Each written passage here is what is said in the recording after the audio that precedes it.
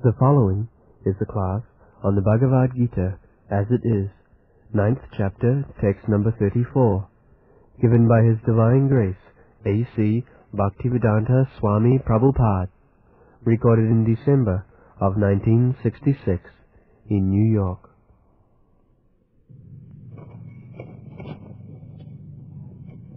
man-manā bhava madhyādimāṃ namaskuru māmeva aishyasi sauntiya jitrimāṃ bhaktarāyana. This verse we have already finished. The conclusion of the 9th chapter of Bhagavad-gītā, that the Lord says that man-manā bhava, just always think of me, just become my devotee, and if you want to worship, just worship me. And this is the process of devotional service. It is not very difficult. Everyone can execute. To think of God, to offer some obeisances to God, and to serve something, to render some service unto Him, and just to become a party of God. Just like we identify, everyone identifies to some party, either politically, socially, or religiously, economically. We have got so many fields of activity, but in each and every field we have got a party feeling. We cannot avoid it. In political field, you have got so many parties. Even in your own country, even there are Democratic Party or Conservative Party, this party, that party.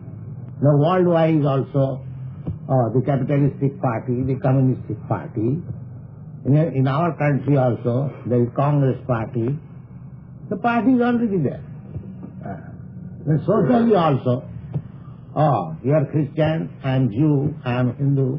Of course, this is religiously. And socially also. In India, there is very social party. So you cannot avoid this partyism. All ladies and gentlemen who are present here, I ask you, do you not belong to any party? Can you deny that I don't belong to any party? Everyone belongs to some party. Now, spiritualism means that we should identify ourselves as God's party. That is spiritualism. They ask so many things. Then why the materialists are called crazy by the spiritualists? That is also partyism. This materialists also call say to the spiritualists, they are crazy. That's why we have formed some society of Kṛṣṇa consciousness, and those who do not like it, they say we are crazy fellows, we are assembly of crazy fellows. And similarly, we call others who do not associate with us, they are crazy fellows. So there is, we have a little pamphlet, booklet, who is crazy? Now how to decide? You are thinking the Swamiji and the party, they are crazy. And we are thinking those who are materially engaged are crazy. Now how to decide it? Can you suggest any way how to decide it? Who is crazy? Who will decide it? Everyone says the two parties, when there is something, a disagreement, the two parties say that you are in wrong, the other party will say you are. Then who will decide it? That who is wrong? Can you suggest any one of you? Who will decide? The world is going on in partyism, and each opposite party is thinking that the other party is crazy. Now we decide who is actually crazy.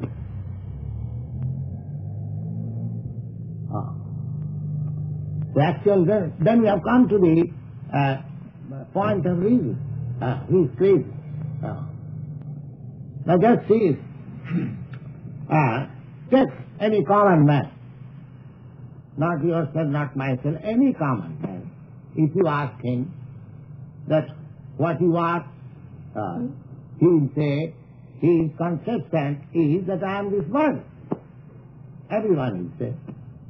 He will give you some description that I am Christian, I am Hindu, or I am Mr. such and such, I am Mrs. such and such. Everything, whatever he or she will say, that is all due to this body. All due to this body. Everyone.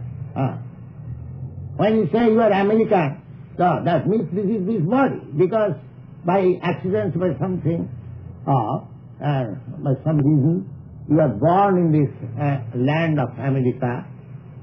That is also another artificial name. The land is neither America nor India. The land is land. But we give some designation. This is America. We make some boundary. This is United States of America. This is Canada. This is Europe. And this is Asia. This is India. So this is our made. But actually, was there any history that the land is American or the land? Say 400 years before or 500 years before, was this land as known as America? You have named it America. Say some thousands of years before, was this the continent which is known as Europe? Can you trace out history that it was known as Europe? They are all designations. Just like we can say, from historical point of view, a Vedic literature, this whole world was known as Ilavati Varsha. Ilavati Varsha. And later on, since the reign of one great king, emperor, his name was Bharat, and he changed name into his own name, Bharatvarsha. So this whole planet was now Bharatvarsha. Then, as the days go on, and some part of this world was, separated from the original Bharatvarsha, and it was called Europe, or some other place. Just like we have got practical experience even in this age, that India, say about 20 years before, the area of India was including Burma, Ceylon, and the modern Pakistan and everything. Now it is separated.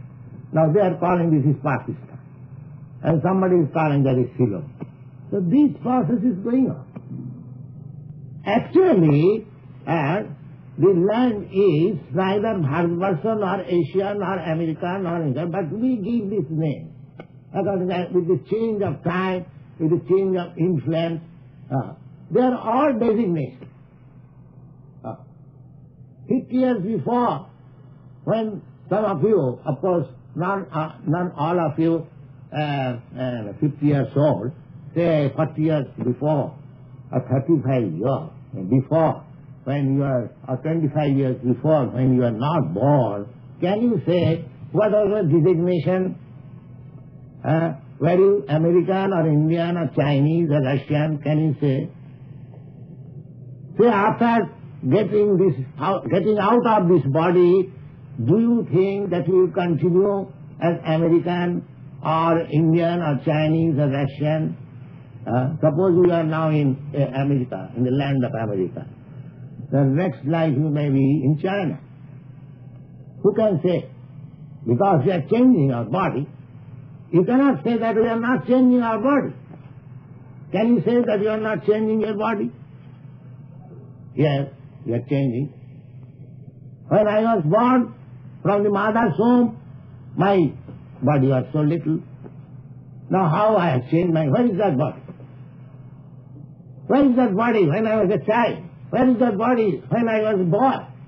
Where is that body when I was young man? I've got my photograph. My students see, oh, Swamiji, you are like this. Where is that body? Where it has gone? So, we are changing, but I am the same man. I am thinking, oh, in my childhood I was doing like this. Oh, in my youthhood I was thinking like this. In my boyhood I did so many things. Now where those days gone? With my body, everything has gone up. It is simply remember. But still, we are sticking to this body. And when I ask you, or when you ask me what you are, I say something in relationship with this body. Are you not crazy? Can you tell any of you that you are not crazy? If you, so far your identification is concerned, if you identify with something which you are not, then are you not crazy? Are you not crazy? So everyone who identifies with this body is a crazy man. He is a crazy man. It is a challenge to the world. Anyone who claims God's property, God's land, God's earth as own property, he is a crazy man. This is a challenge. Let anyone establish that this is his property, this is his body. You are simply, by nature, you are, by the freaks of nature, you are put into some place, you are put under some body, you are put under some consciousness, and you are dictated by the laws of nature, and you are mad after that. So everyone, prakita kyamanani gunai karmani sarvasa ahankar vimuratma kattaham mannate. Prakita kyamani. Everyone is being pulled by the ear, just like a teacher takes to pull the ear of a student and does like this. Similarly, every one of us, under the complete process of the material nature, and we are being put, sometimes this body, sometimes that body. Now fortunately we have got human form of body. Oh, but don't you see, there are so many bodies, there are 8,400,000 of bodies. And by the laws of nature, by the freaks of nature, you can be put into any kind of body according to your will. So you are complete under the grip of nature. This time, fortunately and unfortunately, I have got this human form of life, but next time I may get the body of a dog or the body of a god. That will depend on my work. But the laws of nature is working. The laws of nature or the material nature is forcing me that you accept it. You cannot say, oh, that after my death, let me have my birth in America. Oh, how can you say? You are not authority. You are not authority. So this is stated in the Bhagavad-gītā. Prakita kyamanani gunai karmani sarvasa ahankar vimuratma kattaham iti mannate. Everything is being conducted by the supreme laws of nature, but the foolish man thinks that I am something, I am independent. This is foolish. Ahankara vimura atma. Ahankara is false egoism. Ahankara means false egoism. What is that false egoism? That I am not this body and I think I am this body. This is called false egoism. Therefore Shankaracharya, I am to say, he preached his mission that you are not this body. You are spirit soul. Aham Brahmasmi. Aham Brahmasmi. Now, still when we try to realize ourselves, self-realization, there also foolishness or the dictation of the maya or the illusionary energy continues. What is that? Somebody is trying to realize himself, I am not this body. He understands that I am not this body, I am spirit soul. Then, if you are spirit soul, then what is your position? Void, impersonal. Spirit soul, that means voidness. There is nothing after finishing this body. This voidness. There are philosophers who preach voidness. After finishing this body, there is nothing. And other philosophers, impersonalists, they say that as soon as this body is finished, my personal identity is finished. Do you think like that? Is it possible? So long I am in this body is not actual I am. It is just like a vehicle. Just like you are sitting in a car. The car is moving according to your desire. Not that the car is moving independently. So, when you are in the car, so you are moving the car according to your desire, right or left or this road or that road. Suppose if you are out of the car, do you think that your personality is gone? Is it any reason? So, this body is just like a car. It is said in the Bhagavad-gītā, Brahman sarvabhutani jantrarurhani maya. Maya has placed you in this car because you wanted this sort of car. Just like you have got in your practical experience. Somebody has got better car, somebody has got it is an inferior car, somebody has got trucks, but they are moving. Similarly, these different bodies, they are like cars, and they are moving. Now, suppose you are out of the car, either from the truck or from the Rolls-Royce car or Chevrolet car or Ford car, do you think that your personality is finished? Because you are out of the car, then how can you say that when you are out of this body, your personality is finished? What is your reason? So this is another craziness. Just see how craziness follows. Void. Why void? I am so much intelligent. I am planning so much because my body is finished. Therefore everything becomes void. This void philosophy was contradicted by this one. No, there is not void, there is spirit. Now, that spirit, when one comes to that spiritual self-realization out of this body, when if he is still further advanced in spiritual knowledge, then he will seek what is my spiritual duty, what is my spiritual work.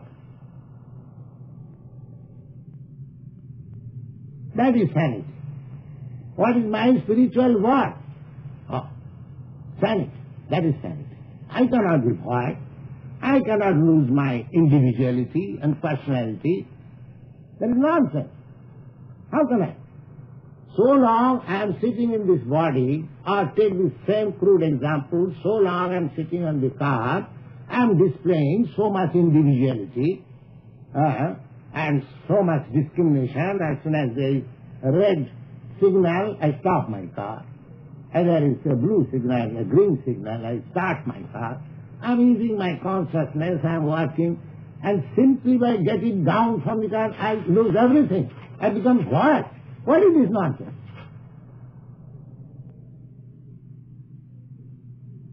No, there is neither voidness nor impersonal. The Bhagavad-gītā does not agree to that. In the second chapter you have read it. The Lord Kṛṣṇa says that, Arjuna, myself, yourself, and all these persons who have come here to fight with one another. They were individual selves before, they are individual selves now, and they will continue to be individual selves in the future. So, don't be mad that you shall not fight. This identity, spiritual identity will continue. And to make you understand, a very simple example was set before Arjuna, that dehinasmin yatha dehi kaumaram jauvanam jara tatha dehantanam prati dhiras tatra namayati. My dear Arjuna, just like the living spark, the living cell is within this body, from the womb of the mother, it is developing. When after the father-mother combination, there is a form of body just like a pea, and then that pea-like form develops within the womb of the mother, and after 10 months, there is no more space in the womb of the mother, so the child comes out and again grows. So the growth of the body is going on, or the change of the body is going on. Dehinasmin jatha dehi, dehi means in this body, and dehi means the person who is within this body. He is there from that pea-like form, because my form, my measurement is so small that we cannot see. It is not possible. It is 10,000 part of the tip of the hair. It is so small. So with our material eyes, or with your material conception, we cannot see the soul. But the soul is there. And the proof is, evidence is, because the soul is there, therefore the pea-like form material body is growing. Wherever there is growth, there are 6 symptoms of presentation of presence of the soul. Growth is one of the important. So growth. As soon as the soul is out of this body, no more growth. If the child comes dead, there is no growth. The parents will say it is useless, throw it. So similarly, Lord Kṛṣṇa gave the first example to Arjuna, that don't think that the spiritual spark which is within the body, due to whose presence the body is growing, from childhood to boyhood, boyhood to youthhood, from youthhood to old age. So, when this body becomes useless, imperceptibly, the soul gives up this body, bāsāṁsi jinnāni tathavyāya, just like we give up old dress and take another new dress. Similarly, we accept another body. And we accept that another body not according my selection. That selection depends on the law of nature. That selection depends on the law of nature. You cannot say at the time of death, but you can think of. You can say that individuality, and that selection is all there. Jang jang bāpi smaran leka, smaran loki tajattante kalevaram. Just at the time of your death, your mentality, your thoughts will develop. You will get the next birth according to that body. So the intelligent man who is not crazy, he should understand that I am not this body. First thing, I am not this body. Then he will understand that what is his duty. As spirit soul, what is his duty? His duty is, that is stated in the Bhagavad-gītā, in the last verse of the 9th chapter. The duty is man-manā bhava. You are thinking something. Every one of us embodied, we think something. Without thinking, for a moment you cannot stay. That is not possible. This is the duty. You think of Kṛṣṇa. You think of Kṛṣṇa. You have to think something. So what is the harm if you think of Kṛṣṇa? Kṛṣṇa has got so many activities, so many literature, so many things. Kṛṣṇa comes here. We have got volumes and volumes of books. If you want to think of Kṛṣṇa, we can supply you so many literature that you cannot finish with your whole life. If you 24 hours read, so thinking of Kṛṣṇa, then is sufficient. Think of Kṛṣṇa. Man-manā bhava. I can think of you. Just like a person who is serving some boss, he's always thinking of that boss. I have to attend that at 9 o'clock. The boss will be displeased. He's thinking for some purpose. That sort of thinking will not do. Then therefore he says, bhava man-manā. You just think of me with love. When the master, when the servant thinks of the master, there is no love. He is thinking for pound-shilling pence. Because if I do not attend my office just at 9 o'clock, there will be late and I can lose $2. Therefore he is thinking of, not of the master, he is thinking of that pound-shilling pence. So that sort of thinking will not save you. Therefore he says, bhava man-manā. He just become my devotee. Then they are thinking of me is nice. And what is that? Bhakti, bhakta, devotion. Devotion means service. Madhyaji. You render some service to the Lord. Just we are engaged here. Always, whenever you come, you will find us engaged in some duties. We are manufacturing some duties. Just to think of Kṛṣṇa only. Therefore our society's name is Kṛṣṇa Consciousness, Society for Kṛṣṇa Consciousness. We have got so many literature, each and every boy is engaged. Somebody is printing, somebody is writing, somebody is typewriting, somebody is dispatching, somebody is attending letters, somebody is cooking. 24 hours we are thinking of Kṛṣṇa. How? Because we are engaged in the duties of Kṛṣṇa. So madhyaji, man namaskuru. And what is the duty? If you have no obedience, you have to obey. Therefore it's called namaskuru. You offer your respect. So bhakti minus respect, there is not bhakti.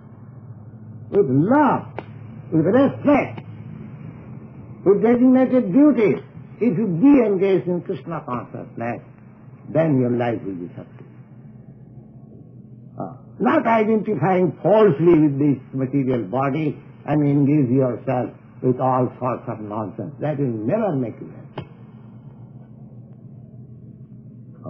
The same thing. Therefore, what is the difference between materialism and spiritualism? The same typewriter is there, the same dictaphone is there, the same mimeograph machine is there, the same paper is there, same ink is there, the same hand is there, everything is same, but everything is done for Kṛṣṇa's account. That's all Kṛṣṇa. This is spiritualism. Don't think spiritualism is something uncommon. You can turn the whole material world into spiritualism if you simply become Kṛṣṇa conscious. This is spiritualism. Thank you very much.